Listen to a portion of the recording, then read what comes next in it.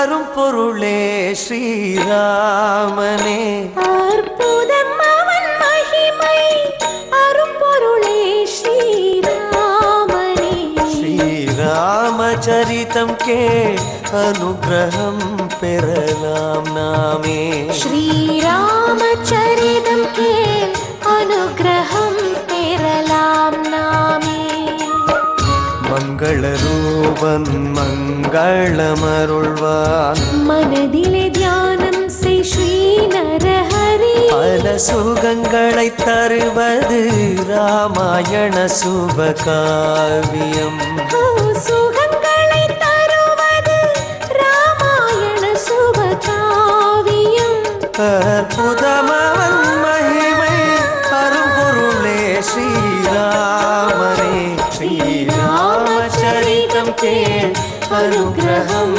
பெறலாம் நாமே श्रीराम जय राम जय जय राम श्रीराम जय राम जय जय राम श्रीराम जय राम जय जय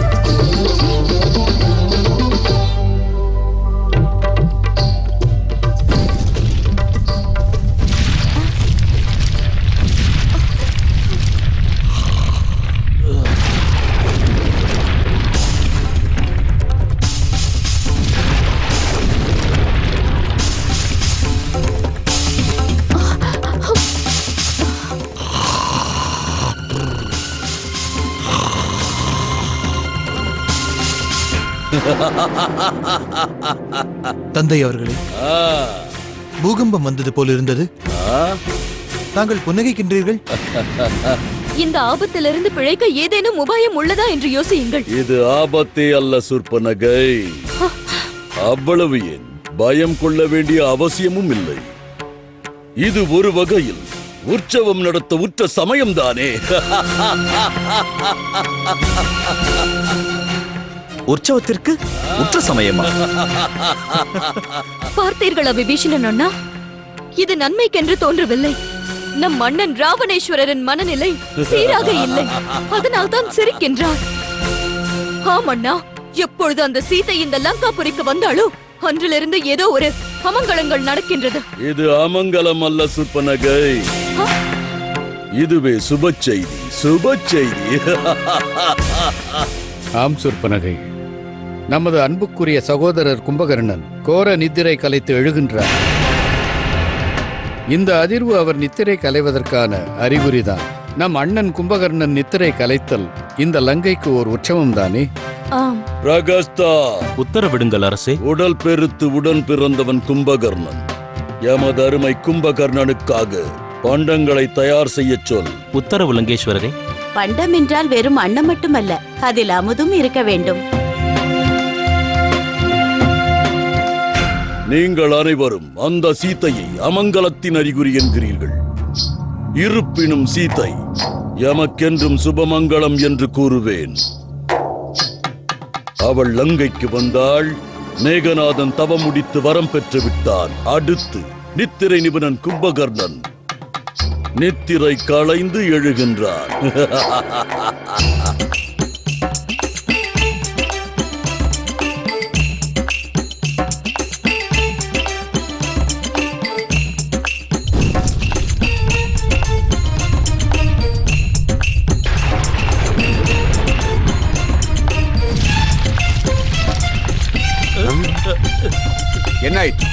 ஏன் இந்த அதிர்வு?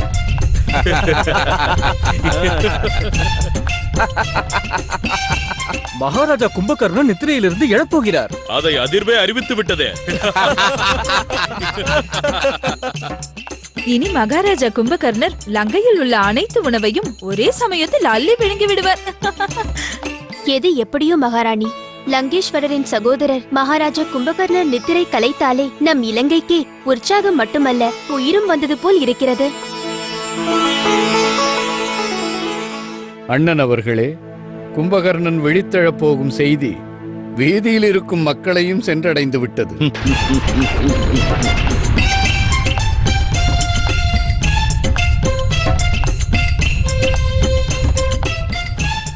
இனிமேல் லங்காபுரியில் உற்சவம் உச்ச நிலையை அடையும்.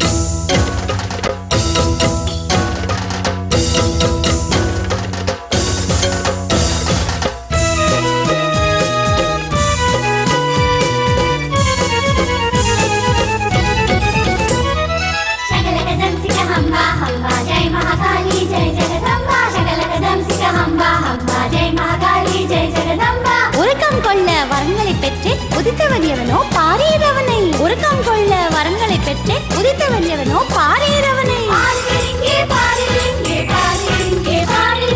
குந்தனையாய் நீ துயிலெழுவாயே கும்பகர்ணனே துயிலெழுவாய். குந்தனையாய் நீ துயிலெழுவாயே கும்பகர்ணனே துயிலெழுவாய். शकलकदम सिक हम्बा हम्बा जय महाकाली जय जगदम्बा. शकलकदम सिक हम्बा हम्बा जय महाकाली जय जगदम्बा.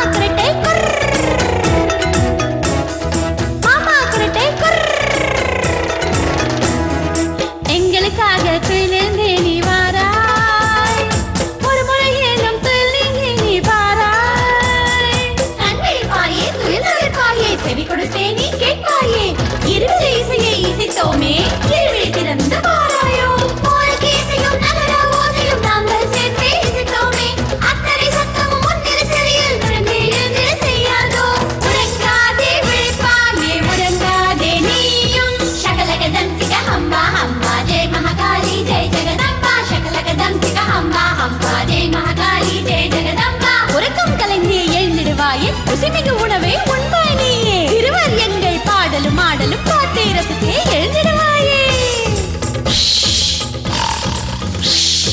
குந்தனையாய் நீ துயிலெழுவாயே கும்பகர்ணனே துயிலெழுவாய். குந்தனையாய் நீ துயிலெழுவாயே கும்பகர்ணனே துயிலெழுவாய்.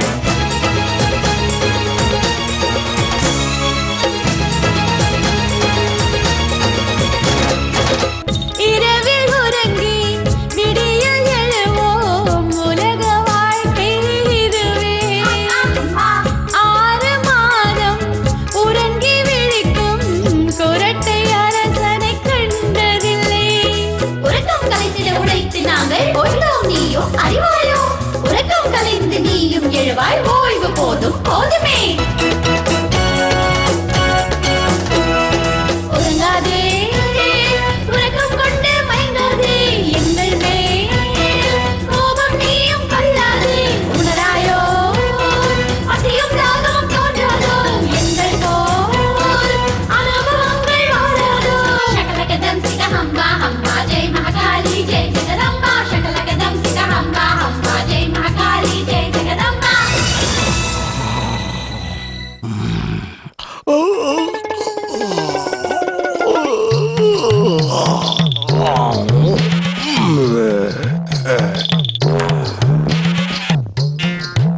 மகாராஜா கும்பகர்ணன் நித்திரை கலைத்து விட்டார். மகாராஜா கும்பகர்ணன் வாழ்க.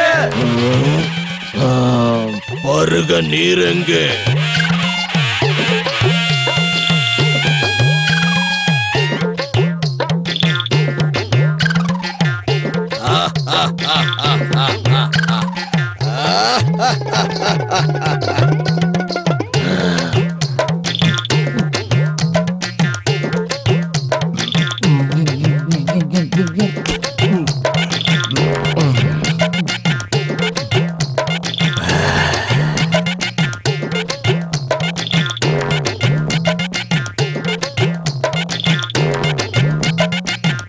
இன்னொரு குவளை வேண்டும்.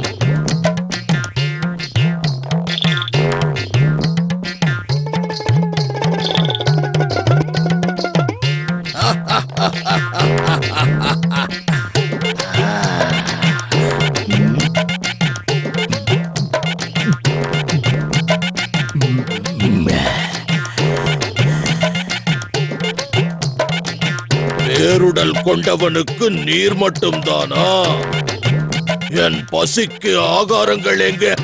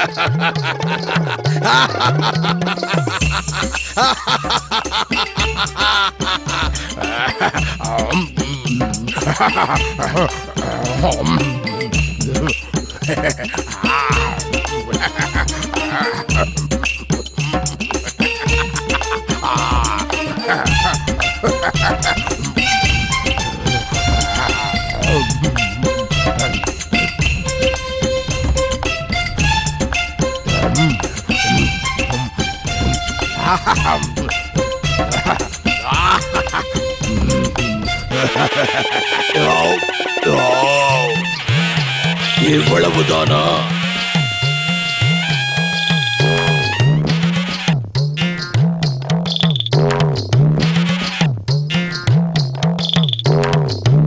மகாராஜா கும்பகர்ணருக்கு வணக்கம். நம் நித்திரை கலைத்த போஜனம் அதில் உயிருள்ள பிராணியா? இடம் இருக்கிறது வயிற்றில். என் பெயர் பிரகஸ்தன் மகாராஜா. எம்மை மறப்பீர்கள் என்று எண்ணவில்லை. பிரகஸ்தா, நீ இருமடங்காகி விட்டாயே. தாங்களும் தான் பன்மடங்கு பெருகிவிட்டீர்கள். உன் வருகை நன்மைக்கே. சென்று மகாராஜா ராவணனிடம் என் வருகையை கூறு. அவர் சகோதரனான கும்பகர்ணன் எழுந்து விட்டான் என்று, அவரை காண வருகிறான் என்று கூறு. லங்கேஸ்வரருக்கு செய்தி எட்டிவிட்டது மகாராஜா. சகல பரிவாரங்களோடு தங்களை பார்க்க அவரே நேரில் வருகிறாராம். முதலில் தாம் சென்று ஸ்நானத்தை முடித்துக் கொள்ளுங்கள். நானா?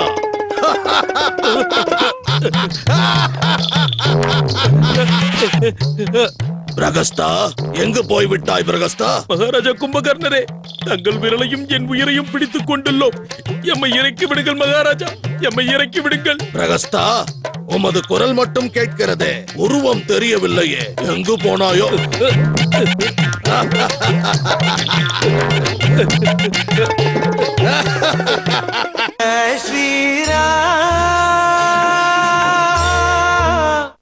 அச்சம் கொள்ள வேண்டாம் மகளே. இருப்பினும் மாதா, இங்கு பூகம்பம் வந்தது போல இருந்தது. இல்லை மகளே, இது ஒரு முன்னோடிதான். ராவணனின் தம்பியான கும்பகர்ணர் நித்திரை கலைந்து எழப்போகிறார். கும்பகர்ணன் நித்திரை கலைந்து எழுகிறாரா? அதன் அர்த்தம்? மகாராஜா கும்பகர்ணர் நித்திரை எனும் வரத்தை அடைந்திருக்கிறார். ஆகையினால் மகாராஜா கும்பகர்ணர் நித்திரை என்ற திரைக்குள் தான் வாழ்கிறார். அவர் எப்பொழுது விழித்தெழுந்தாலும் உடனே ராவணர் தமது தம்பியின் வருகையை உற்சவமாக்கி விடுகிறார். இருப்பினும் மாதா, வரம் என்பது தவம் செய்பவர்களுக்கு மட்டுமே கிடைக்கிறது. ஒருவர் வரமாக கோர நித்திரையை கேட்பாரா என்ன? புரிகின்றது. மகாராஜா கும்பகர்ணர் விஸ்வரூபம் கொண்டவர். அவரது வயிற்று பகுதியில் அடங்காத பசி அக்னி போல் எரிந்து வருகிறது. தனது பசியை போக்கிக் கொள்ள தேவர்களையும் முனிவர்களையும் அழைத்து விழுங்க வேண்டும் என்று தவம் செய்தார் கும்பகர்ணர்.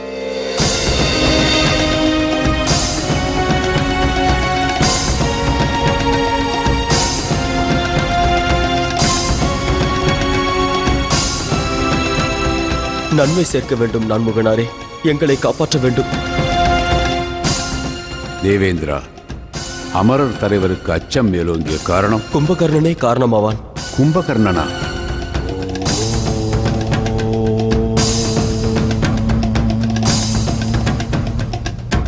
கும்பகர்ணனோ விபீஷணனோடு அமர்ந்து தவம்தானே செய்கின்றான். அவனது தவம் எங்களது வதத்திற்கு காரணமாகிவிடலாம். கும்பகர்ணன் முதலிலேயே பலம் கொண்டவனாவான். தவத்தின் பலனாக அவன் உங்களிடம் வரம் பெற்றுவிட்டால் அவன் திரிலோகத்தையே தூசி போல் ஊதுவான். அது மட்டுமல்ல நான்முகனாரே, ஒருவேளை அவன் பசி அடங்காவிடில் அவன் இந்த சிருஷ்டியையே விழுங்கி விடுவான். அதை தடுக்கவே கரம் கூப்பி சிரமும் தாழ்த்தி நிற்கிறோம். தாம் கும்பகர்ணனுக்கு எந்த வரமும் அளித்து விடாதீர்கள். வரத்தை தராதே சிரத்தை கொய்துவிடு என்கிறாய். நீ என்னை அதர்மம் செய்ய தூண்டுகின்றாய். அதை எம்மால் செய்ய இயலாது. அரக்கனானாலும் கர்ம பலன் கிடைத்தே ஆக வேண்டும். தவத்தின் பலனை அவன் பெற்றாக வேண்டும். ஆனால் நான்முகனாரே, அவன் வரத்தை அடைந்தால் சிருஷ்டியை அழித்து விடுவான். அதர்ம சக்திகளுக்கு பலம் பெருகிவிடாதா? தேவேந்திரா, நீ இப்பொழுதே தேவி சரஸ்வதியின் சரணத்தை தொழு. அந்நாவிற்கரசியால் தான் 4 திசைகளையும் காக்க இயலும். உங்கள் உத்தரவு பிரம்மதேவரே. கலைமகள் தான் எங்கள் கவலை தீர்க்கும் கருணை பொழிய வேண்டும். நலம் உண்டாகட்டும்.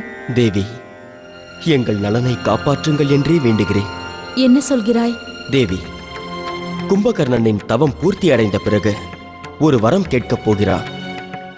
அச்சமயம் தாங்கள் அவன் நாவில் சங்கமித்து தேவர்களை இரக்கமின்றி அழிக்க வேண்டும் என்று வரம் கேட்கும் போது அவன் சொற்களை மாற்றி அமைத்து தேவர்களையும் ரிஷிகளையும் காக்க வேண்டும். ததாஸ்து.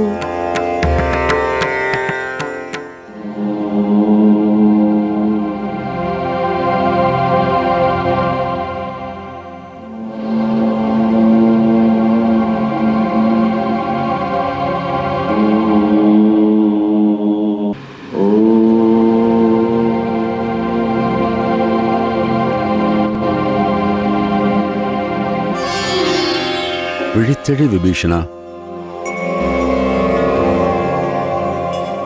பிரம்மதேவா, வேதநாயகனுக்கு வணக்கம். யாம் உமது தவத்தால் உளமகிழ்ந்தோம். மனம் திறந்து தவத்திற்கான வரத்தை கேள். பரமபிதாவே, யாம் என்றுமே தர்மத்தின் மார்க்கத்தில் மட்டுமே செல்ல வேண்டும். விதி மாறினாலும் சரி, எனது மதி மாறக்கூடாது. எமது புத்திக்கு என்றும் தர்மமே சக்தி அளிக்க வேண்டும்.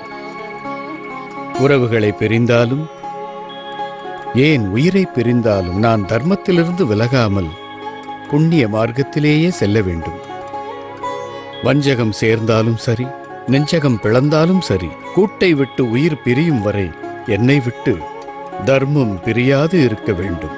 வாழ்க விபீஷணா. கொடிய அரக்க இனத்தில் பிறந்த நீ உனது மாசில்லா மதியை அதர்ம பாதையில் செல்ல அனுமதிக்கவில்லை. நீ பரம்பொருளின் வாக்கியம் பெறுவாய், தர்மத்தின் சுரூபமாவாய். உன் எண்ணத்தில் உள்ளதையே பரமாய் பெறுவாய்.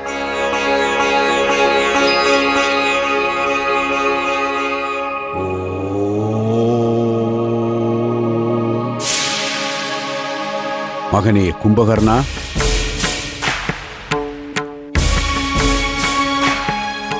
உமது தவத்தால் உளமகிழ்ந்தோம். யாம் உமக்கு வரம் தர வந்துள்ளோம். தேவர்களை இரக்கமின்றி அழிக்க வேண்டும் என்று கேட்கலாம். எங்கள் பிரம்மதேவரே, எமக்கு உறக்கம் என்ற வரத்தை அளியுங்கள். யாம் ஆண்டுக்கு ஒரு முறையை கண்விழிக்க வேண்டும். ததாஸ்து.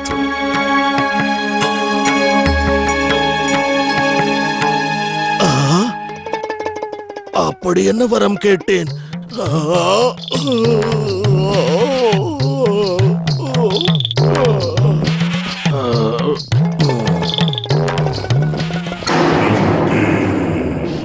ஆகையால் மகாராஜா கும்பகர்ணர் என்றும் நித்திரைக்கு தன்னை அடிமையாக்கிக் கொள்வார். அதோடு 1 ஆண்டு காலத்தில் ஒரு முறை மட்டுமே விழித்தெழுவார். லங்காதிபதி ராவணேஸ்வரர்! லங்காதிபதி ராவணேஸ்வரர்!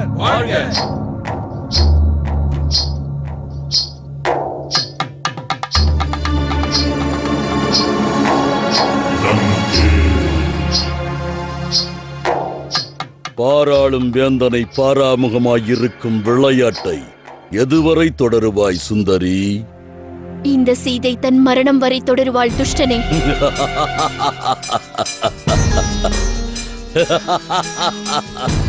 மரணம் உன் அருகில் நெருங்காதபடி பார்த்துக் கொள்வான் இந்த ராவணேஸ்வரன். இருப்பினும் உமது மரணம் ரிஷ்யமுக பர்வதம் வரை வந்துவிட்டது. எமது மரணமா? லங்கேஸ்வரனுக்கு மரணமா? சொப்பனம் காணுவதை விட்டுவிடு சுந்தரி. நன்றாக கேள். நம் இருவருக்கும் திருமணம் நடைபெறுவதற்கு முன் என் பரிவாரத்தை உனக்கு பரிச்சயம் செய்கிறேன். எமது தம்பி மாவீரன் கும்பகர்ணன் நித்திரை களைந்து எழுந்து விட்டார். அவன் மீண்டும் முன்போல நித்திரை எனும் திரைக்குள் செல்வதற்குள் நம் இருவருக்கும் விவாகம் நடக்க வேண்டும் என்று நான் முடிவு செய்து விட்டேன். அது கனவிலும் நடக்காது. நடக்க இயலாத காரியம் அனைத்தையும் சாதிப்பவனே இந்த ராவணன் சீத்தை. திருசடை. உத்தரவிடுங்கள் லங்கேஸ்வரரே. சீதைக்கு அணிகலன்களை அணிவித்து விடு. ஏனெனில் இன்றே சீதைக்கும் இந்த லங்காதிபதிக்கும் திருமணம் நடக்க உள்ளது.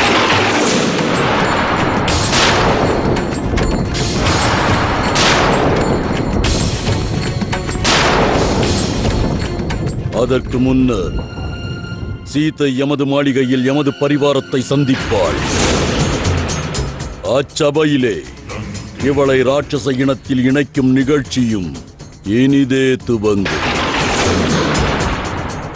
ஏய் சுந்தரியே, உன் வருங்கால கணவன் சென்று வர அனுமதி அளி.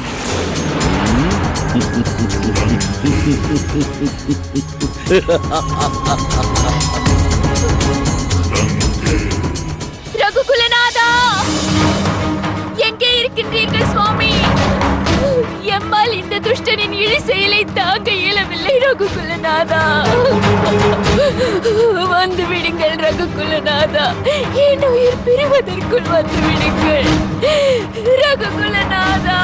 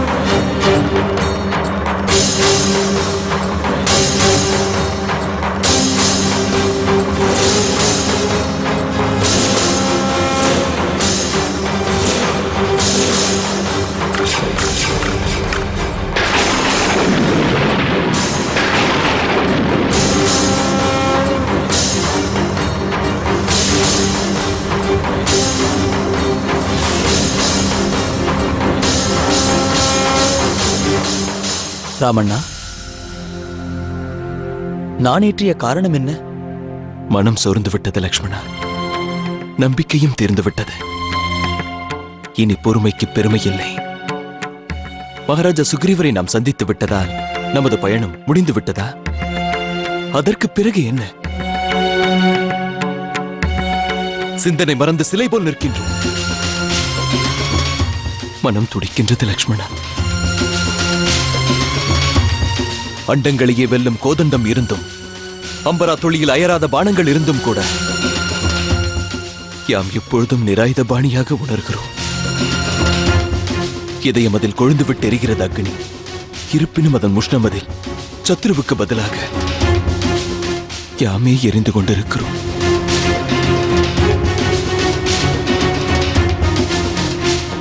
தசரத மைந்தரே, மகாராஜா சுக்ரீவர் அவர்கள் தமது ஒற்றர் குழுவைச் சேர்ந்த வீரர்களை மாதா ஜானகியை தேடும் பணியில் நியமிப்பார். இருப்பினும் ஜாம்பவான் அவர்களே, அந்த துஷ்ட ராவணன் மாதாவை கொண்டு சென்ற இலங்கை எங்கே?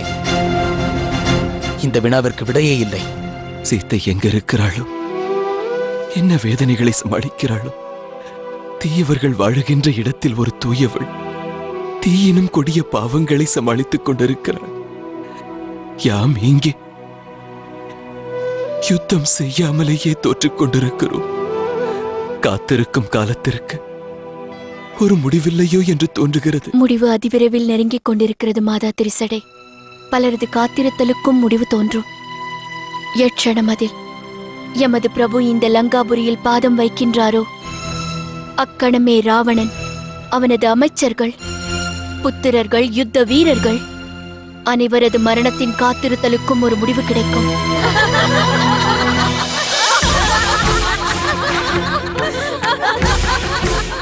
ரகுநந்தரின் தனுசிலிருந்து சீறி வரும் பானங்கள் சூரிய ஒளி பனியை மாய்ப்பதைப் போல துன்மார்கர்களின் உயிரை சாய்க்கும். முதலில் நீ உம்மை பற்றி சிந்தித்துக் கொள் சீதை. உனக்கும் ராவணேஸ்வரருக்கும் விவாகம் நடக்கவிருக்கிறது.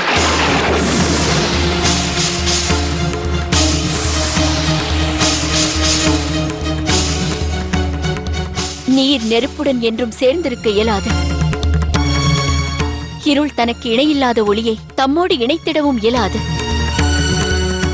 சத்திய அசத்தியத்திற்கோ தர்ம அதர்மத்திற்கோ தூய எண்ணத்தோடு தீய எண்ணத்திற்கு விவாகம் நடந்துள்ளதா? ராவணனுக்கு தான் செத்து விடுவோம் என்ற அச்சம் அதிகரித்து விட்டது. ஆகையால் தான் அவன் பித்து பிடித்தவன் போல் உளறுகிறான். உண்மையை தெரிந்து கொள் சீத்தை. ராவணேஸ்வரர் இச்சை கொண்டதை நிச்சயம் அடைந்தே தீருவார். வென்றிடுவார் அல்லது கவர்ந்திடுவார். அந்த ராவணன் ஒன்றை மறந்து விட்டான். மரணத்தை தள்ளவும் இயலாது, அதை வெல்லவும் இயலாது. அவன் எம்மை கவர்ந்ததாக எண்ணுகிறான். ஒரு நாள் மரணம் அப்பாவியின் ஜீவனை கவர்ந்து சென்றுவிடும். அந்த மூர்க்க ராவணன் எத்தனை சொப்பனங்கள் வேண்டுமானாலும் கண்டு கழிக்கட்டும். என்றேனும் ஒரு நாள் என் பிரபு ஸ்ரீராமர் லங்கைக்கு வந்து விடுவார். தோல்வியற்ற சுமித்ரை நந்தனோடு இணைந்து என் குலத்தின் தெய்வம் லங்கைக்கு வந்து விட்டாள். அப்பொழுது இந்த ராவணனின் சொப்பனம் ஒரு கணையில் காலனுக்கு அர்ப்பணமாகும். அச்சமயத்தில் சொப்பனமும் இருக்காது. சொப்பனம் கண்ட ராவணனும் இருக்க மாட்டான்.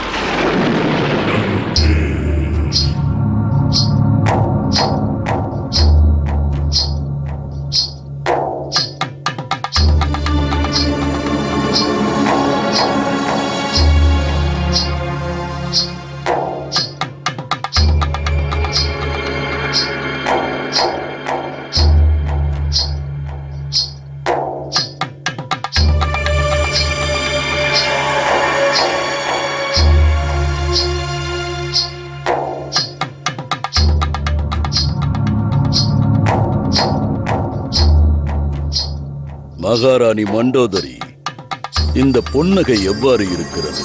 மிகவும் அழகாக இருக்கிறது சுவாமி. அப்படியா? சீதையினும் அழகு பெண் இதை அணிந்தால் இந்த பொன்னகையும் புன்னகை செய்யும்.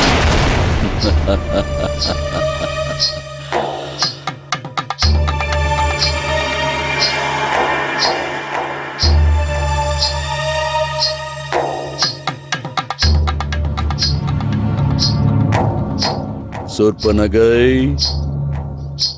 நீ இதை பற்றி என்ன நினைக்கின்றாய்? எனக்கு இது பிடிக்கவில்லை அண்ணா. என்ன சொன்னாய்? இருப்பினும் இதை சீதை அணிந்து கொள்ளும் பொழுது இம்மாணிக்கங்களுக்கு பெருமை கூடும். பிரகஸ்தா, ஆணையிடுங்கள் லங்கேஸ்வரரே. எமக்கும் சீதைக்கும் திருமணம் நடக்கவிருப்பதால் முழு லங்கையிலும் தீபங்கள் ஒளிரட்டும், ராகங்கள் இசைக்கட்டும். தேவர்களும் இதை பார்த்த கணத்திலேயே இப்படி ஒரு திருமண வைபவம் இதுவரை 3 லோகத்திலும் நடந்ததில்லை, இனி நடக்கப் போவதும் இல்லை என்று கூறட்டும். தங்கள் உத்தரவு லங்கேஸ்வரரே.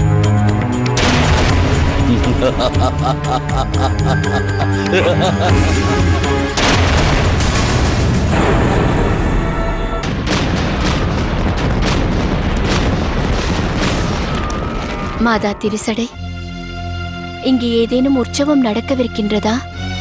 அவ்வுற்சவத்தில் பங்கு கொள்ள அனைவருக்கும் வரவேற்பளிக்கும் வகையில் ஆகாயத்தில் வர்ணங்கள் பளிச்சிடுகின்றன.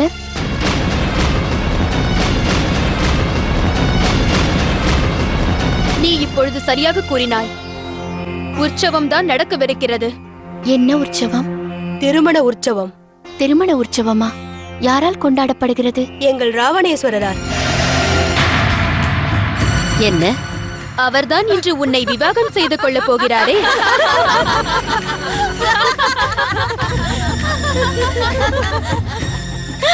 இனி நாங்கள் உம்மை சீத்தை என்று அழைக்க இயலாது, மகாராணி என்று அழைப்போம். எவ்வளவு பேசினாய் சீத்தை? நீருக்கும் நெருப்புக்கும், சத்திய அசத்தியத்திற்கு, இருளுக்கு ஒளியோடு விவாகம் நடக்கவிருக்கிறது.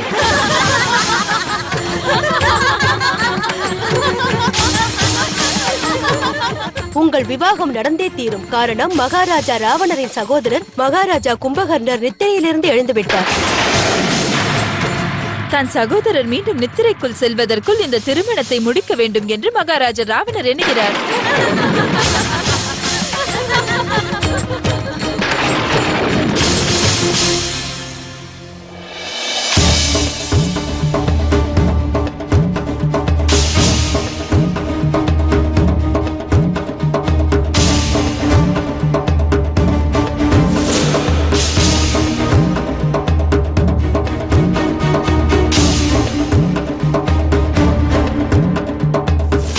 அனுமான், பிரபு ஸ்ரீ ராமச்சந்திரமூர்த்தி தன் வாக்கை பூர்த்தி செய்துவிட்டார்.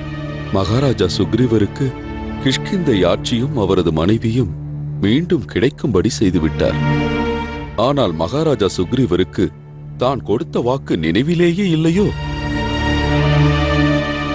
பிரபு ஸ்ரீராமர் வாய் திறந்து நம்மிடம் குறை கூறுவதில்லை. ஆனால் அவரது அந்தராத்மாவின் மொழி என் செவியில் விழுகிறது.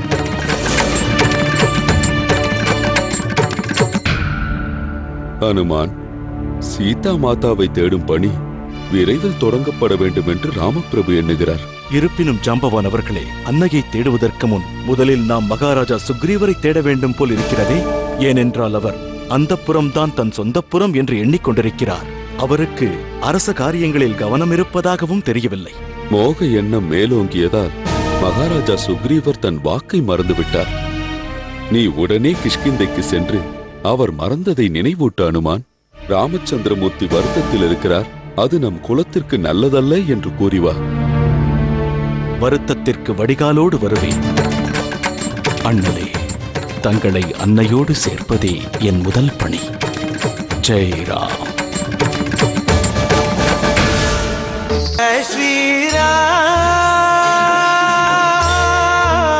இரவும் பகலும் இயலும் இசையும் தான் இருக்கிறது. அது ஆனந்த தாண்டவம் அல்ல, ஆணவ தாண்டவம் போல் தெரிகிறது. மகாராணி ருமை ஆணையிட்டு விட்டாராம். மகாராஜா சுக்ரீவரின் ஓய்வுக்கு தடை வரக்கூடாதாம். அவர் யாரையும் சந்திக்க வாய்ப்பே இல்லையா? இது ஆணவ தாண்டவம் தான். நடப்பவைகள் நல்லதற்கென்று எனக்கும் தோன்றவில்லை. நாம் பிரபு ஸ்ரீராமருக்கு என்ன பதில் கூறுவது? அதற்கு முன்னர் ஸ்ரீராமரோடு உடன் பிறந்தவனுக்கு முதலில் பதிலளியுங்கள்.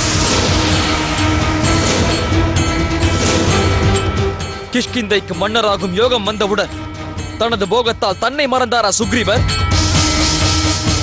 வானர அரசர் வாலியும் தான் மடிவதற்கு முன்னர் மகாராஜா சுக்ரீவர் தமது வாக்கை காப்பாற்ற வேண்டும் என்று கூறினார். இருப்பினும் மகாராஜா சுக்ரீவருக்கு அது நினைவில் இல்லை. தமது அண்ணன் வாக்கை சுக்ரீவர் மீறியதே தவறு. அவர் எமது அண்ணனுக்கு அளித்த வாக்கையும் மீறி இருக்கிறார். கரம் நீட்டி கொடுத்த வாக்கை காப்பாற்றாதவன் சிரம் கொய்து விடுகிறேன்.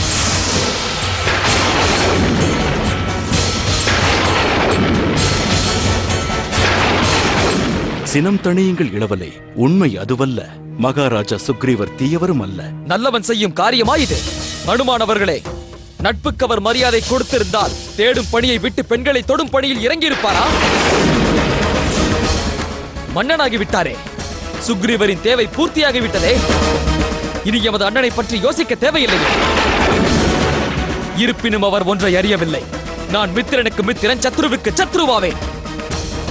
நட்பை உயிராய் மதிக்க தெரியும் எங்களுக்கு சத்ருவை மாய்க்கவும் தெரியும்.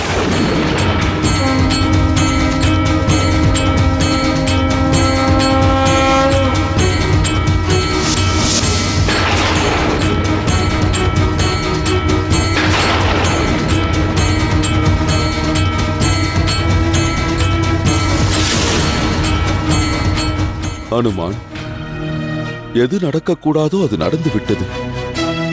இளையவர் கூறுவதும் உண்மைதானே. மகாராஜா சுக்ரீவர் நண்பனாய் இருப்பேன் என்றார். இருப்பினும் அவர் தமது செய்கையால் நண்பர்களை விடுத்து ஒரு வகையில் சத்ருவிற்கு உதவி செய்கிறார். திருமண நாளன்று கூட ஏன் இந்த சோகம் சீத்தை? யாருக்கு திருமணம்? உமக்குத்தான், வேறு யாருக்கு?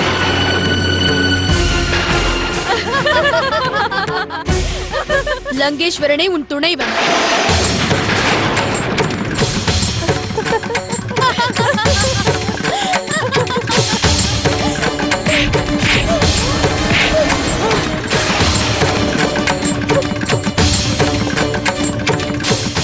மீண்டும் இது போன்ற சொற்களோடு உன் நாவிலிருந்து ஒரு வார்த்தை வந்தால் உன் நாவை அறுத்தறிய தயங்க மாட்டேன். நீ சிறை இருக்கின்றாய். உமது அகங்காரமே உன்னை அழித்துவிடும். உனது நன்மைக்காக சொல்கிறேன் சீதை. ராமனை எதிர்நோக்காமல் எங்கள் அரசரை ஏற்றுக்கொள். இதுவரை எத்தனையோ தேவலோக கன்னிகள், யக்ஷ கன்னிகள், அப்சரஸ்கள் ராவணன் தன்னை காண மாட்டாரா என்று எத்தனையோ முறை ஏங்கி இருக்கிறார்கள். ஆனால் ராவணேஸ்வரர் அவர்களை விட்டு உமக்காக ஏங்கிக் கொண்டிருக்கிறார். அணிகலன் அணிந்து கொள் சீதை. நீ லங்கையின் வருங்கால மகாராணியாக வேண்டும். சொர்க்க லங்கையின் மகாராணி நீ. அனைத்து சுகத்தையும் ஏற்றுக்கொள். மாதா திருசடை, இந்த ராட்சச கூட்டத்தை இங்கிருந்து விரட்டுங்கள். உமது அழகு எங்களையே மோகம் கொள்ள செய்கிறது. பிறகு தசானந்தர் உன் மீது மோகம் கொண்டது தவறும் இல்லை, அதில் ஆச்சரியமும் இல்லை. தனிமையோடு எத்தனை நாள் வாழப்போகிறாய் சீதை? என்றாவது ஒரு நாள் லங்கேஸ்வரரோடு வாழத்தானே வேண்டும். இல்லை, என் வாழ்நாளில் அப்படி ஒரு நாளே இல்லை. அது நடந்தால் இந்த சீதை அதற்கு முன்னரே தன் உயிரை விடுவாள்.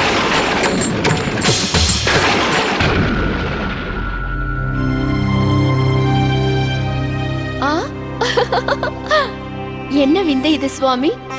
தாங்கள் தோற்றுக் கொண்டிருக்கிறீர்கள். பகடையில் நான் வெல்லப் போகிறேன்.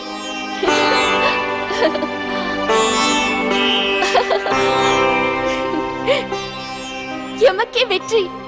ரகுகுலநாதா, யாம் வென்று விட்டோம். நம்ப இயலவில்லையே. ஆமண்ணி, இது பிள்ளை பிராயத்திலிருந்தே தொடரும் ஒரு பழக்கம். எவராலும் ராமண்ணாவை தோற்கடிக்க இயலாது. இருப்பினும் நம்மவர்களை வெற்றி பெறச் செய்து அவர்கள் மகிழ்ச்சியில் தான் மகிழ்வார். அது உண்மையா நாதா?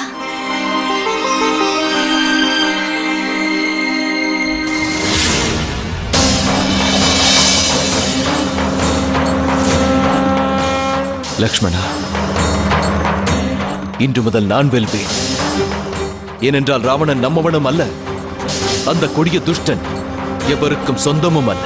அவனுக்கு தண்டனை வழங்குவது சகல புவிக்கும் புண்ணியம் சேர்க்கும். பாவிகளுக்கு இதுவே இறுதி. ராவணன் அழிவது உறுதி.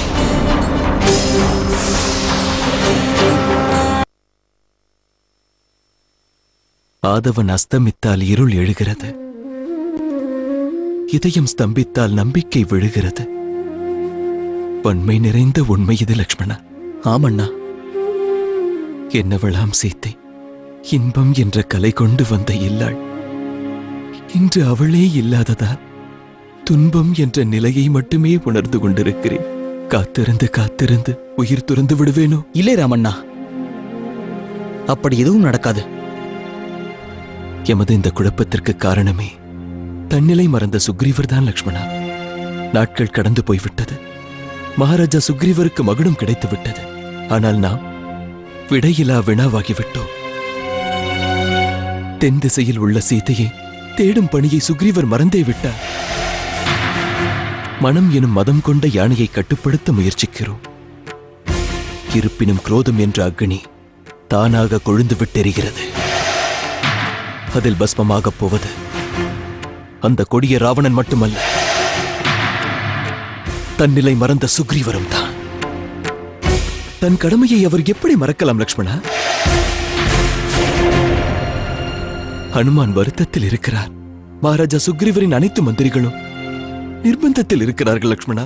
ஆனால் ஹனுமான் வித்வான் ஆவார், ஞான சாகரம் ஆவார். இருப்பினும் சுக்ரீவன் தானே தலைவன்.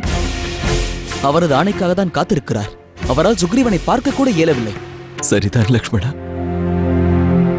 நிகழும் நிகழ்வுகளை கண்டால் சீதை ஜீவனை பிரிந்து விட்டாளோ என்று. இல்லை ராமண்ணா, இனி அவ்வாறு மறந்தும் கூட சிந்திக்காதீர்கள். அவள் மென்மையான தேகத்தில் இத்தனை சோகங்களை தாங்குவாளா? மற்றவர் எம்மை அழைத்த கணமே அவர் நன்மைக்காக ஓடிச் செல்லும் நான் என் மனைவி கதறிய பிறகும் அவளை காக்க மார்க்கமின்றி துடிக்கிறோம். இதற்கு காரணம் சுக்ரீவன் தான். தன் நிர்பந்தங்கள் தொலைந்து பந்தம் கிடைத்ததால் தமது பிரதிஜையை மறந்துவிட்டார் ராமண்ணா. லக்ஷ்மணா, கிஷ்கிந்தையின் அரசர் சுக்ரீவருக்கு சிந்தை தெளிய வேண்டும். அவரது தமையன் வாலியின் பிராணத்தை பறித்த ராமனின் திவ்ய பானத்தை மறந்துவிட்டார் போல். அதை அவருக்கு நினைவுபடுத்த. விண்ணிலும் உயர்ந்த என் அண்ணனின் மீது ஆணை, இன்று அந்த சுக்ரீவரை என்னிடமிருந்து எவராலும் காக்க இயலாது. யாம் அவரை கிஷ்கிந்தையிலிருந்து இழுத்து வருவோம். தங்கள் பாதத்தில் பணியச் செய்வோம்.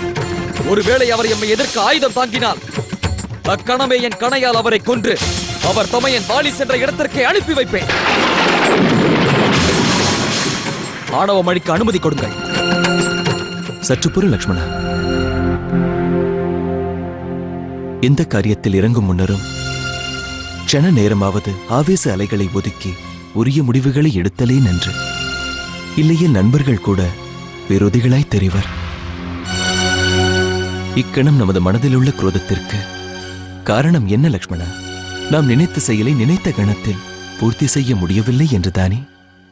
இருப்பினும் நாம் ஒன்றை மறக்கலாகாத லக்ஷ்மணா. மகாராஜா சுக்ரீவரோடு நாம் நட்பு வளர்த்துள்ளோம். தன் பணியை அவர் துவங்கியிருந்தால் நாம் அவரை தேவையின்றி தூற்றுவதாகிவிடும். அவர் நம் பணியில் மூழ்கியிருக்கக்கூடும். அவர் எந்த பணியில் மூழ்கியிருக்கிறார் என்பதை கிஷ்கிந்தைக்கு சென்று நானே பார்த்து விடுகிறேன். ஜெய் ஸ்ரீராம்.